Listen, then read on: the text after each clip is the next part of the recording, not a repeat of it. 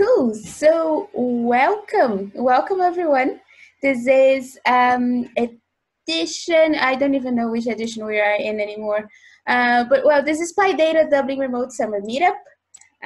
Welcome everyone. I have here with me today Cheuk Ting Ho and Lorna Ballen. So our speakers for today. How are you guys? I'm good. I'm very good.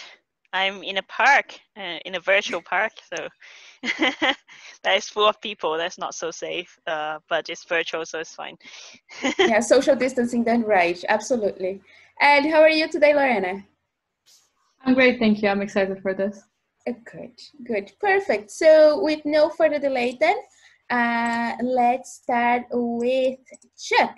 So Cheuk Ting Ho has a physics background from the Hong Kong University of Science and Technology. She has transferred her analytical and logical skills in natural science and built a career in data science.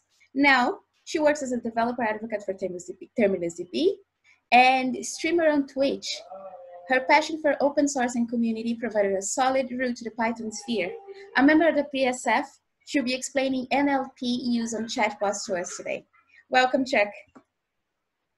Right, thank you so much, Lace. I would first of all share my screen because that's what everybody wants to look at. So, yeah. So, by the way, this is a talk that it's about chatbot. First of all, and the slides link is there if you're interested. Because at the end of this talk, there will be like lots of references, and because this is a topic that I think it could maybe like.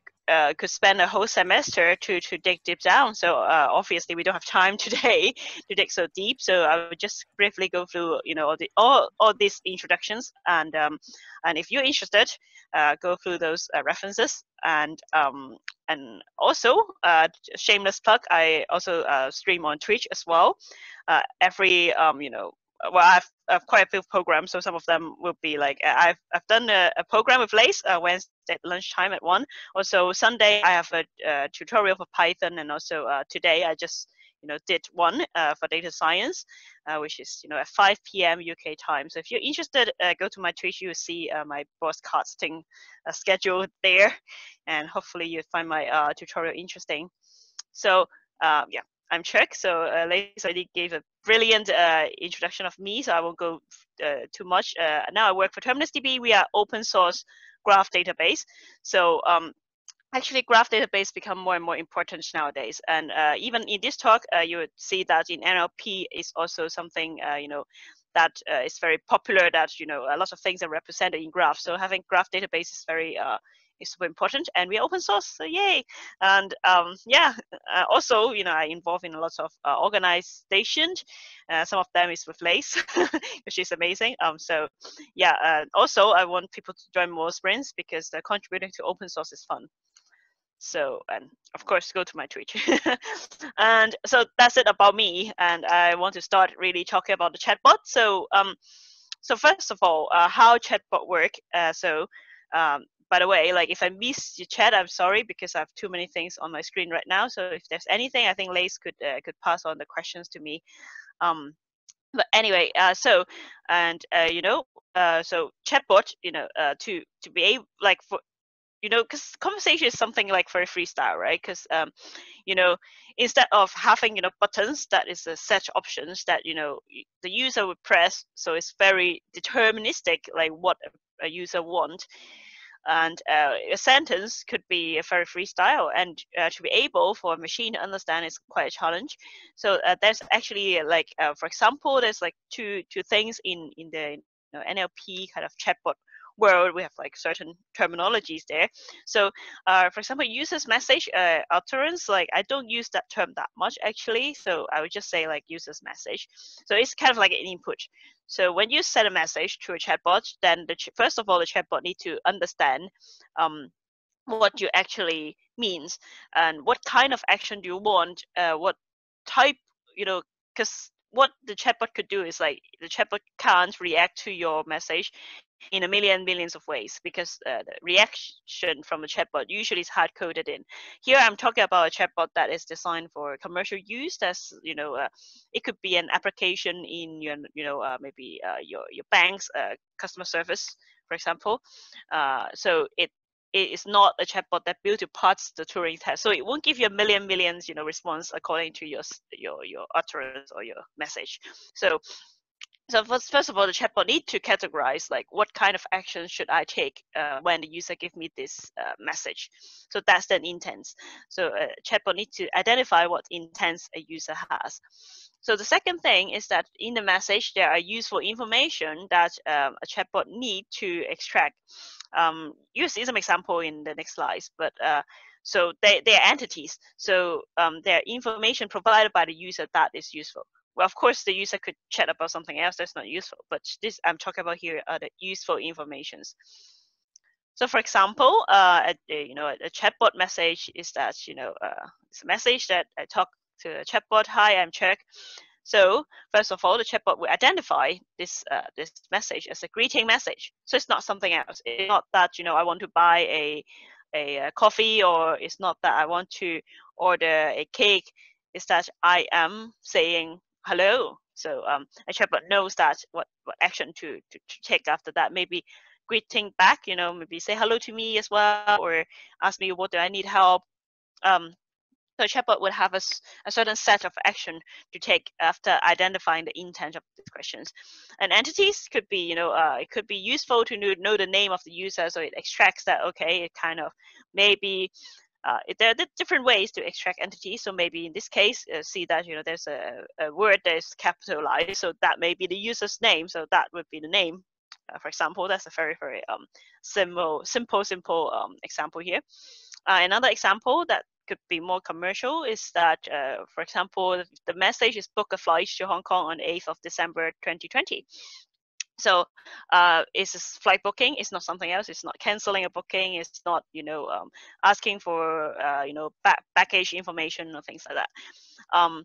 So it's booking, and then the useful information would be destination is Hong Kong. It's not so this time it's more complicated. It may also have to look at the other words in the sentence. It's a flight to, so that's the destination. That's not where I'm flying from, right?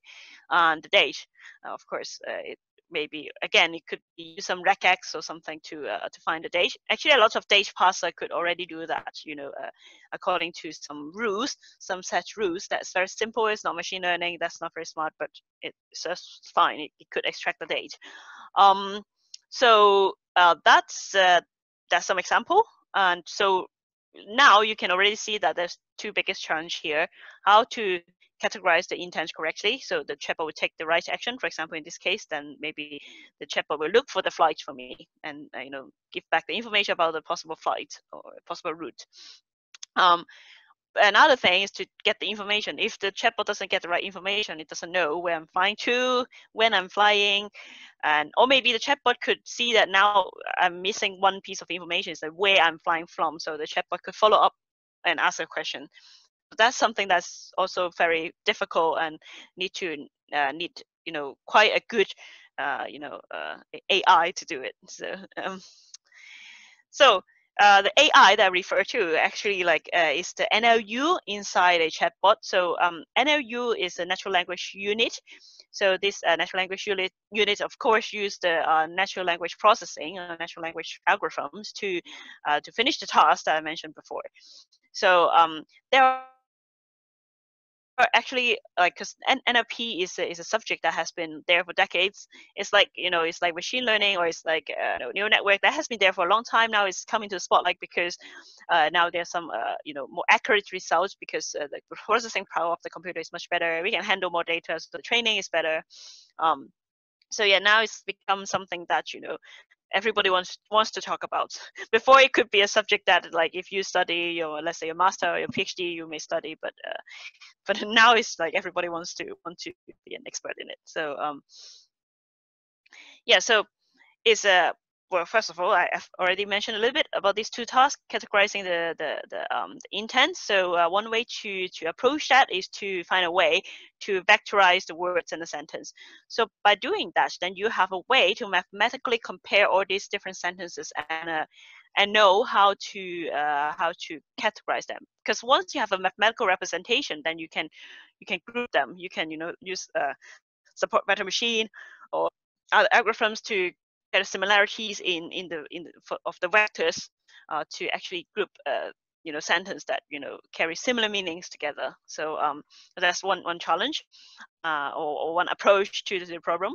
The other thing is that to extract the entity, so there's a lot of research done in this name entity recognition, NER here, and at the beginning of this, people just use handwritten rules. So it's like I said, for example, that the datetime parser could maybe just check whether the number you represent actually can pass into a time, and is this structure like in a understandable way. For example, there's because like for days, there's a limited combination, so you could actually handwritten all the rules to check. For example, a month, you can have like you only have 12 months, and you only have, like in English at least, like and you only need to check whether those characters that suit into the spelling of the month or the abbreviation of the month, and then maybe like so eighth, so that if that makes sense, like you can't have 35, right? Or you can't have like 68, so you can only have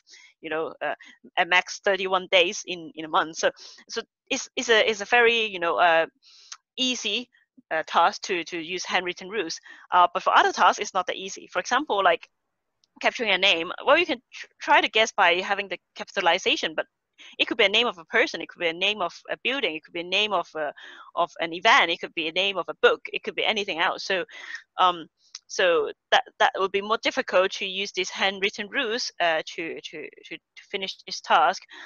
So now since I've already talked about, we now have like stronger processing power.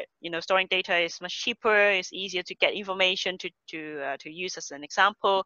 So now, because of the blooming of data science and machine learning, we can use a statistical model plus some supervised machine learning algorithm to achieve this task. So this is something that I think is most common now. What is state of the art at the moment is to try to lower the number of you need to train your model. So because well, now we have a lot of good pre-trained model in the world. Stanford University have these like Glovac, for example. Then they train on a large corpus, but the corpus that they train on is kind of like general purpose. So it could be I'm just making it up. So it could be all the articles in Wikipedia, or it could be all the articles in the news. So it's kind of like general purpose, and sometimes it's not what you want. If you, for example, if you have an application that is talk to your bank customers, then that's all the terms that you use actually related to banking. So it's not using those corpus. If you use a model that's trained by those corpus, may not really serve the purpose, and it could even like because balance could mean something else, right? Balance could mean how much money you have in the bank, or balance could mean like whether you can balance on a bike. It's different things. So so the idea is to have as less requirement of the training data as possible. So so that's why all these like unsupervised machine learning and semi-supervised machine learning is coming from, and we'll have a deeper look afterwards. So first of all, so to vectorize the word, so they are actually like a quite standard approach to do it now. There's quite a few different ways to approach it.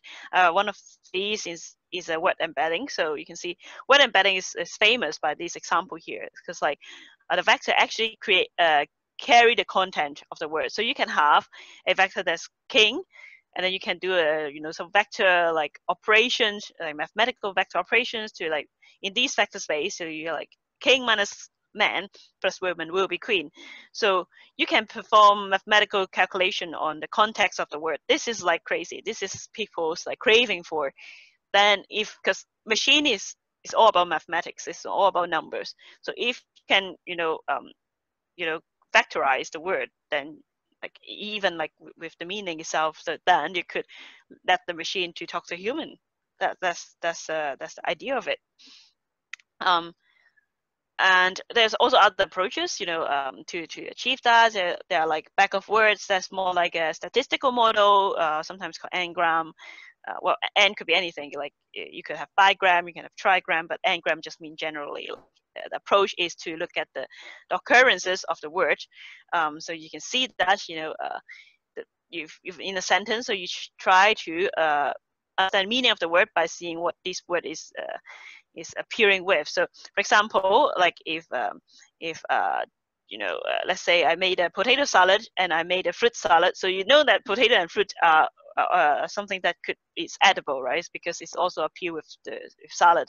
So once you understand salad, then you understand that anything that appear with it is edible, at least. So so that's the idea of it. And work to back is kind of it's another approach, I would say. Is using the neural network. So that's why it's more modern kind of way, because it's using neural network. It's pre-trained. It's trained on a large corpus, and it's kind of also because it's a pre-trained model, is get a fixed dimension, and it's quite a high dimension. So if you're using that with your if you, for example, if your task is involved with deep learning, neural network, then maybe you want to use the vector back as your one of your first layers to embed your input, which are sentences. Then you may have to do some dimensional reduction in your network to able to do that. The other way of doing that is GloVac. So GloVac is interestingly is unsupervised learning. It's actually look at the co-occurrences of the word. So you don't have to label your data. You don't have to label that. For example, if you train vector back, at least you have to label, oh, this is a fruit, or like things like that. But GloVac doesn't. Like you just look at all the corpus, what works. What words appear with each other. So it's kind of like GloVac is kind of like using back of word idea to do that. And I think it's a Stanford University's model that you could download and use. So yep. And supervised learning approaches, and well, like once you have all these like label data, then you could actually have more machine learning algorithms to work with. And for example, you have like in NLTK and Spacey, actually Spacey has all. Spacey, by the way, like I hope you have heard about that. So Spacey is a tool that can let you run on, let's say, if you're in sentence, they will tag all the part of speech for you, and also it could also recognize some entity. So they have these like large corpus that they have trained on. They have these entity links that is kind of also because it uses some of the parts of speech thing, but I won't go into detail. You can have a look at like how their algorithm work. Other ways to do it is to use these statistical methods like hidden Markov model, decision trees sometimes, and support vector machine. Like I said, if you have vectorized, then you can use support vector machine. CRF, which is something I found it very cool, is actually like something like a probabilistic graph model. So it's actually involves traversing the graph. So it's kind of like a Markov chain, but it's using something that's different, like adding some conditions. I think I have a picture here. Well, I will show the picture afterwards when I talk about that.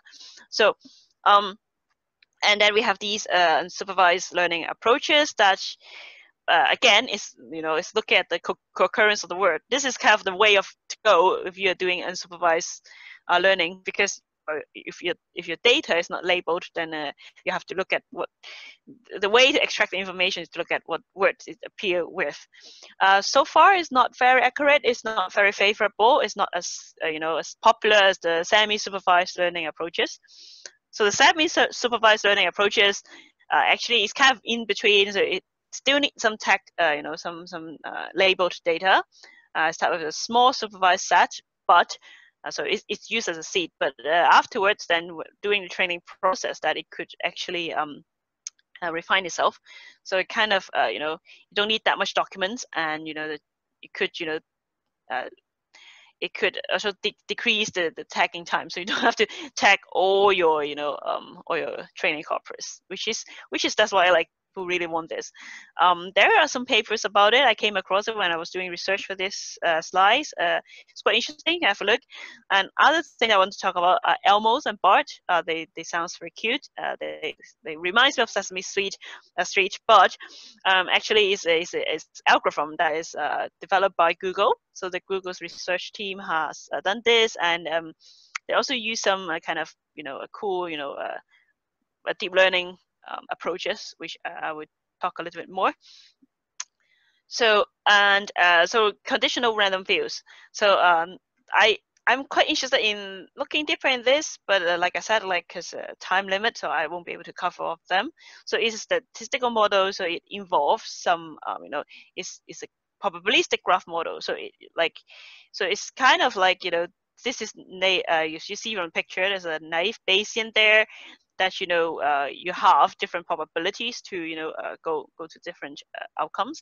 But if you have a sequence, you have these like hidden Markov chain models. So Markov chain is that, you know, you go from one possibility to the other, and you only, like, you know, kind of jump from node to node. So you can see it's like this, so, but it's a sequence.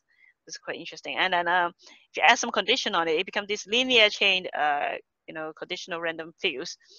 So the advantage of it is like it will overcome the label bias, but well, this is quite kind of complicated. I think I found a course that kind of that there are some lecture looks lecture notes talking about that. So I think, yeah, you could talk about this like for the whole semester.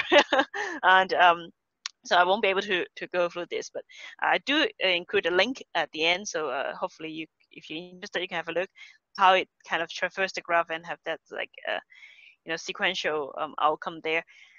And another approach, canonical correlation analysis. So this is, again, it's like looking at you know, in a big corpus, how's, you know, the relationship of the two variables that are related, and how's the data itself is related to each other within the set. So I think this is something that is used in also other machine learning approaches as well, not just in NLP. So basically just look at how things are correlated.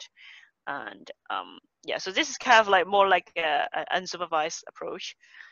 And recurrent neural network. So recurrent neural network is you know, kind of drawing a lot of attention because it works surprisingly well, like all other deep learning stuff. And so assuming you know what is an ANN, artificial neural network, that, you know, with when, so you have some input data that is labeled. So you have a network, so a network of neurons, and actually they are just weight. So they would when your input data is coming in, so it would carry all these like matrix you know, calculations, and then it would come up with a prediction, and it compare with the label, and it kind of like adjusts itself to minimize the error by, you know, going through a feedback, you know, a back propagation, and it adjusts the weight. So a neural network is just a bunch of weights. Okay, so what makes recurrent neural networks different from just artificial neural network is that it handles the sequential data. So when you during the training, so when you input your data, of course it will give a prediction, but this prediction will be also used to feedback as an input in the next training data. So all your data is supposed to be sequential data, so the sequence does matter. You can't do a random shuffle of your data and give the same results, because the sequence does matter. So it applies to a sentence, because the sentence you can shuffle all the words, it won't make sense. So it's a sequential data, and it's using this recurrent neural network to you know, to basically get some information from this sequence. You know, if your sequence matter, then there's some information in this sequence that you know, is kind of useful. So two famous one, two popular design would be the gated unit, gated recurrent unit, so GRU, and RSTM. So basically they are very similar. It's just that within, you know, the neuron itself, within the neuron itself, it doesn't the gauge, you know, I will talk about gauge a little bit later. So the gauge, the design of the gauge, how to like how they are, you know, the architecture of it is a bit different. But I will use RSTM as an example to do some explanation later. Hopefully it makes sense. They could be also bidirectional. So you will see later, actually Elmo is bidirectional. So like I said, you know, it's sequence, you know, you can have the next one and then put and train. You can also go the other direction. So you could train your data like in a backward direction. So which is insane. And that's why Elmo is so cool, because it's used bidirectional, you know, training. So long short-term memory.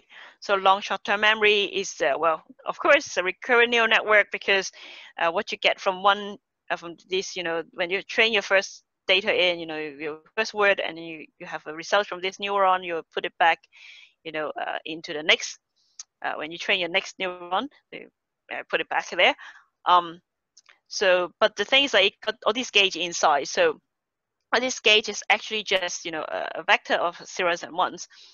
Oh no, sorry, it's like a vector of weight actually. So this vector of weight actually is it could be trained during the training as well. So these are like, so it's just like, instead of having just one number as your weight or one vector as your weight, you have a different gauge also as your weight. And during training, you know, it also, these gauge actually would be actually controlling what information got flow into, you know, got flew. So it will be used as the next step training.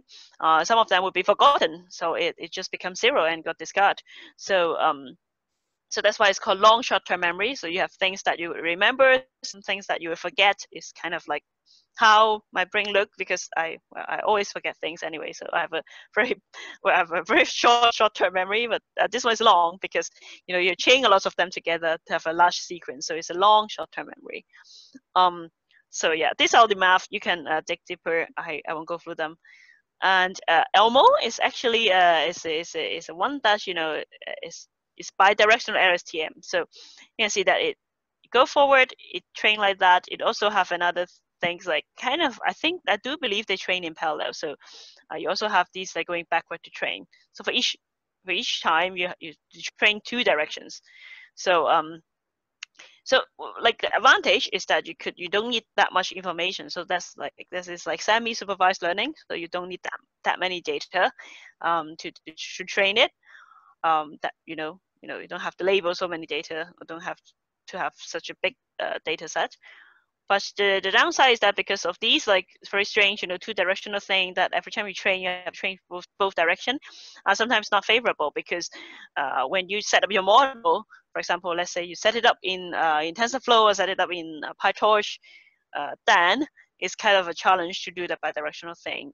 I think in Keras you can do bidirectional, but I think there's some reason that there is some it's not favorable. That people don't like it. So they have this BART, which kind of trying to also do something that try to carry some information from the end of the sentence when you train. So it's not just one direction, but what I try to do is try to mask some of the words from your sentence when you train. So it's kind of, you can also see beyond what's going on. So 50%, but like not everything beyond you can see, but it's like 50% of them will be masked.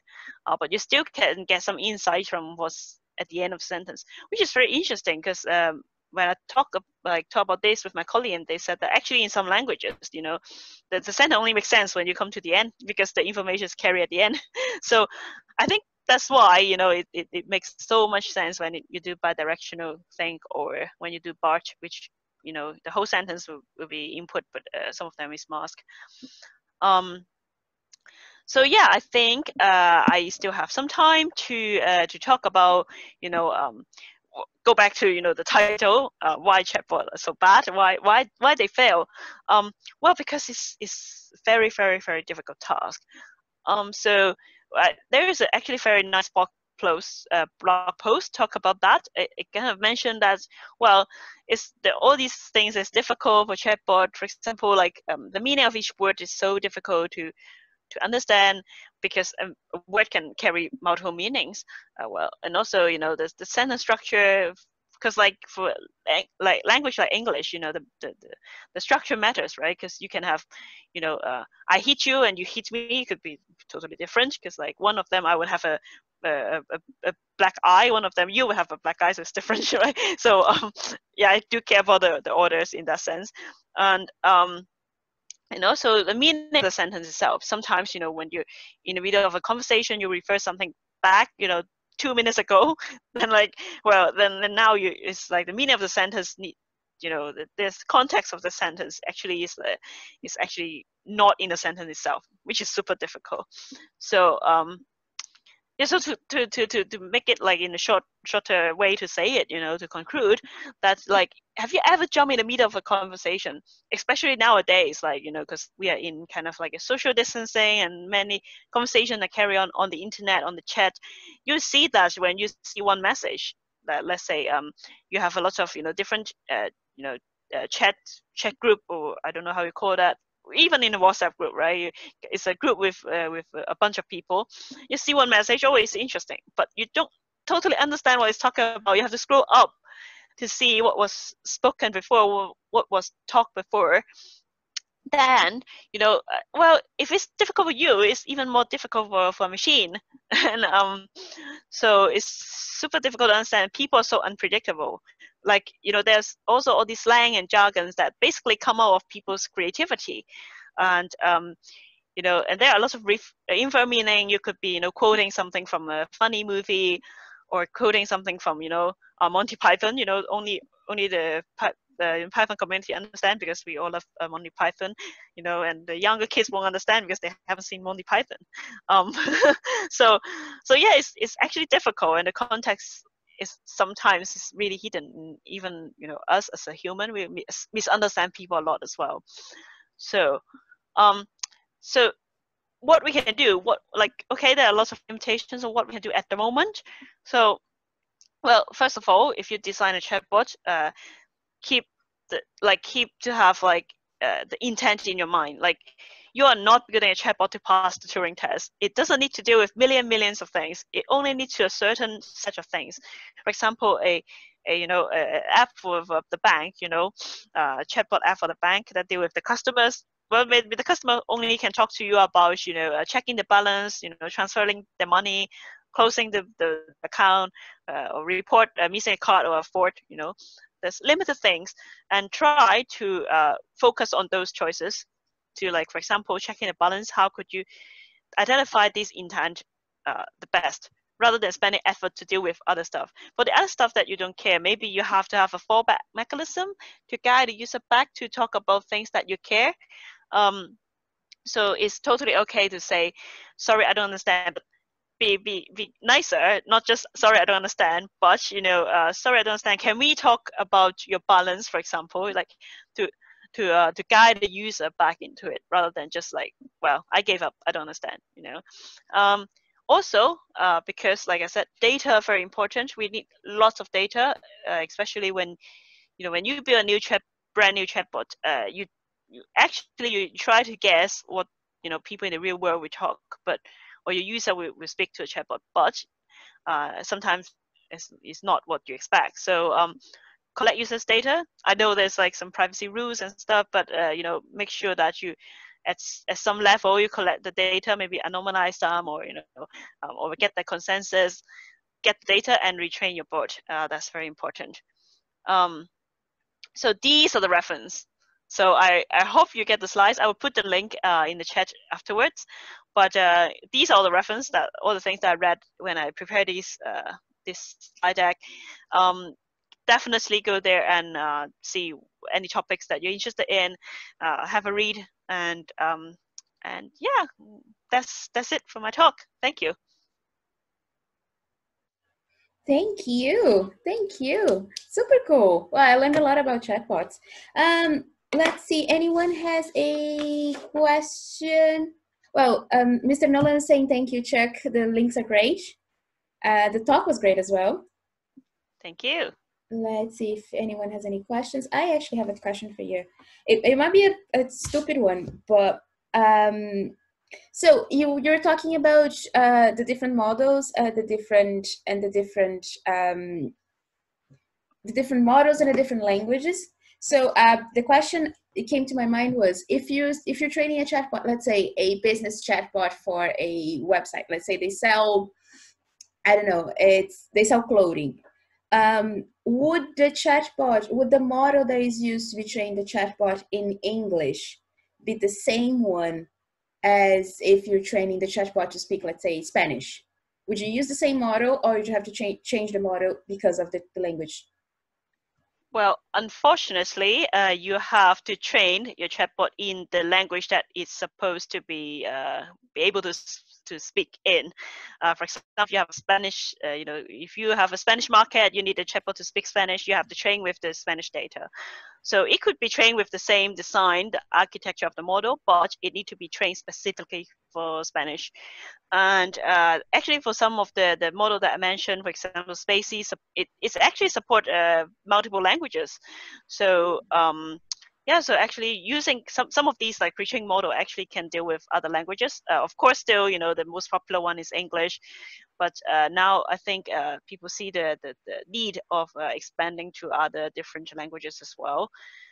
There's actually a tokenizer in Chinese that I didn't know about until I chatted to one of my friends, years ago. That I was like, oh, that's like, because people are now building tools for different languages, so which is cool, yeah. Absolutely. Well, thank you. So I don't think anyone else has questions. Cool. So thank you very much, Cheuk. It was a great talk. Thank you. Now it's time for beer. Yeah, I think we have do we have a break? Yes, we do have a break. So Okay. I give you 3 minutes. Run.